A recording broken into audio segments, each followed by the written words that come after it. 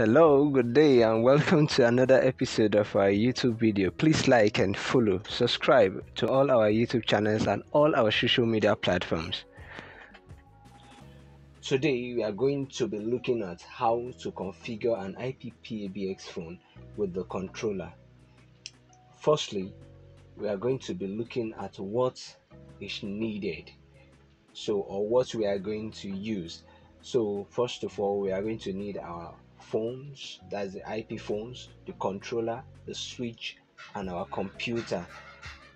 There are different products today in the market, but today we are going to be looking at or using the Grandstream. We need a major information from the IP PBX controller, which is our IP address and our password. So this is the IP address of our controller. You are going to scroll down and check inside your IP PBX controller to get the IP address and also your password.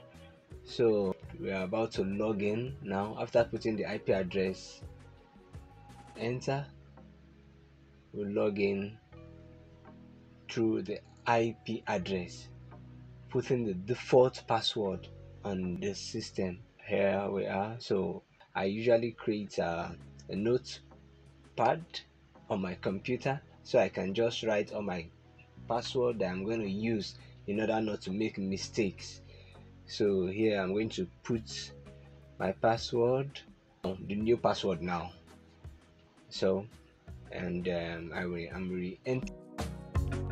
So you input the old password and the new password you want to use.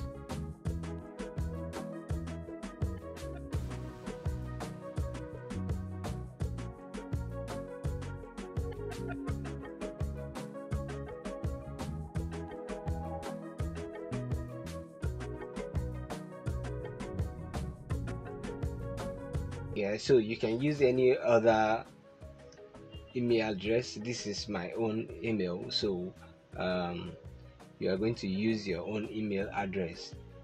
So we click on next. Here you basically have nothing to do here, so you still will click on next again.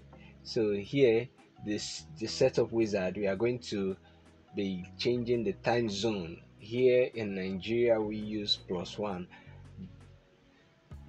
GMT, so using +1 and set the date and the time. Then next, the extension here is the number that the phones are going to carry.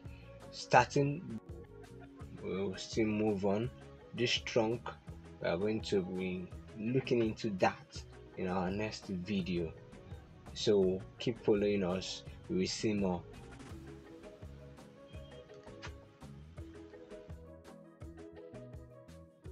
And then you save.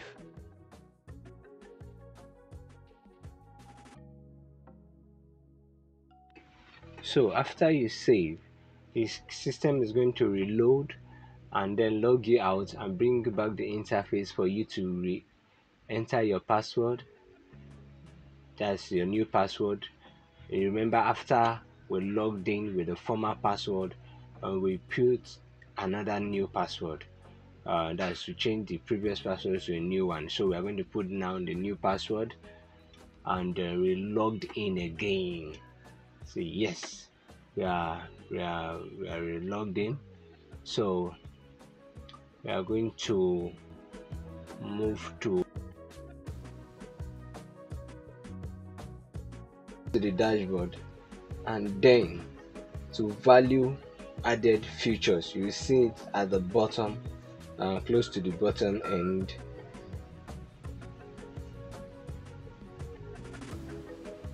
Yes, close to the bottom end, value added features, then to zero config. So once you click the zero config, you are going to be seeing the two phones available. That's the two phone now that is connected to the controller. So you click the number 1 and then edit, go to edit. So here we are going to be choosing the model of the phone that we want to use or that we are using. So and then you click on account 1, and then you can change the number if you want to, then but we just leave it. Click on line 1 and we're going to click on update. So it give you this notification, you just okay it and move to the next phone again. And so that's how you continue doing in case you are working on a multiple phones. So here we will still put the same model because we are using the same type of phone.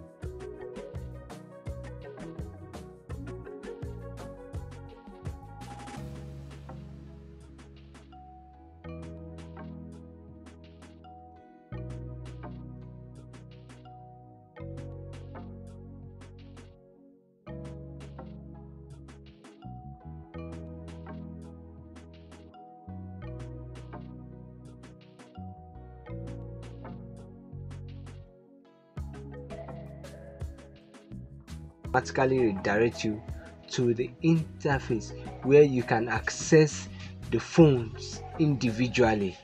Here you put the password of, that's the former password. You're going to put the former password. Now you're going to put the former password of the phone, and then you put new password of the phone. You're going to put the new password that the phone is going to carry.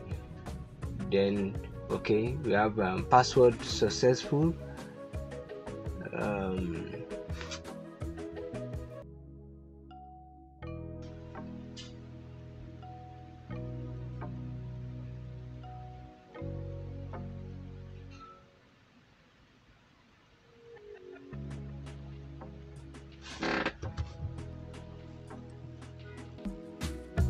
Okay, after logging in, you go to account.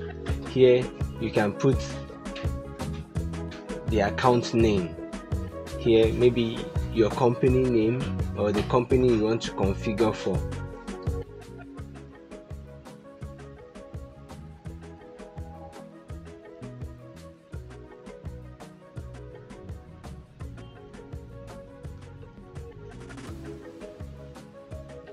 Now you can go to account and then you fill all this information.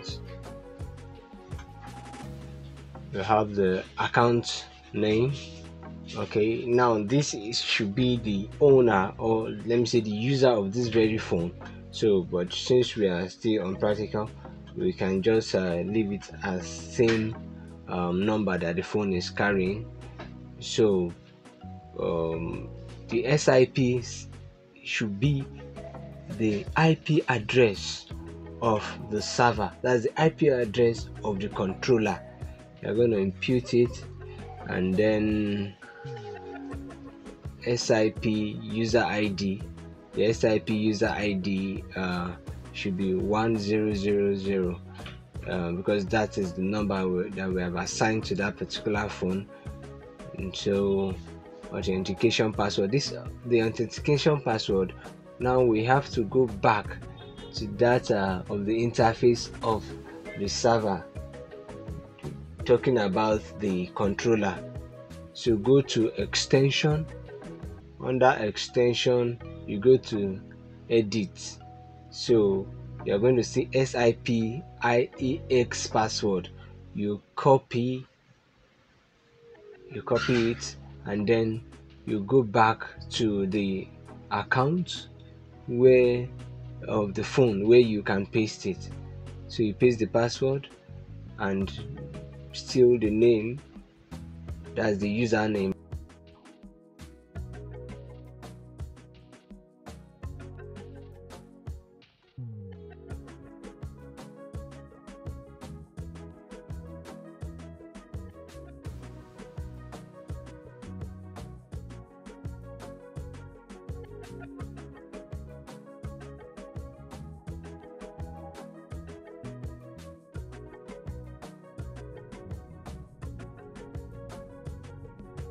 So you save and apply. If you go back, you're going to see that the phone has been configured. So what you need to do next is just to do or apply the same setting to the next phone. Yes, so because we have two phones on it, so we are going to load the second phone. If you have the IP address, you can equally just get the IP address of the second phone and enter it on your web browser. So you logged in, change the IP address, change the password. You log in. After logging in, you change the password and put your new password, and then you still move to the setup, the settings, where you can still put the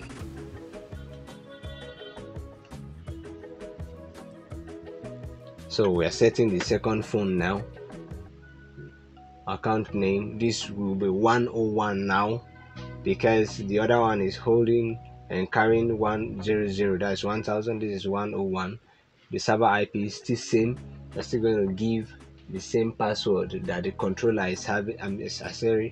You're still going to give the same IP address that the controller is carrying.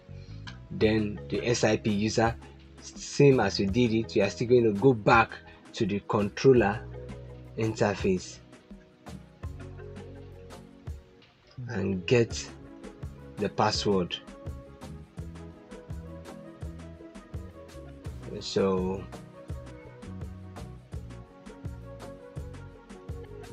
edit,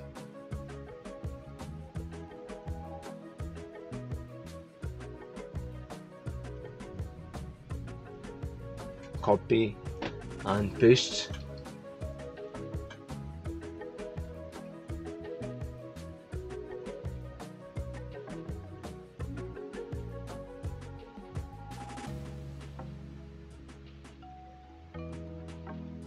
The name should be any holder holding the phone, but since I just still use it, and then we're going to apply or save. I think that's all for registering the phones. So what we need to do now is to go back to our phone. Now what you need to do now is to go back to the extension.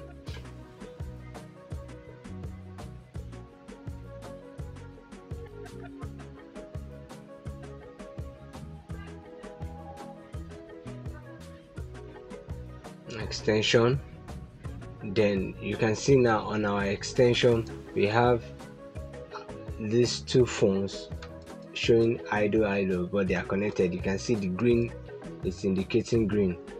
So what we are going to do now, we are going to be dialing the number, that's 101 and 1000.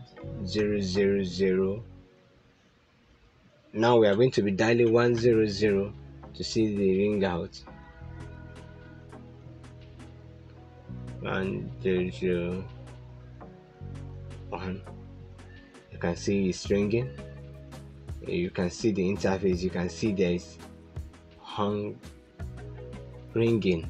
You can see 101 calling 100, and if I do the same thing to, you will still going to see it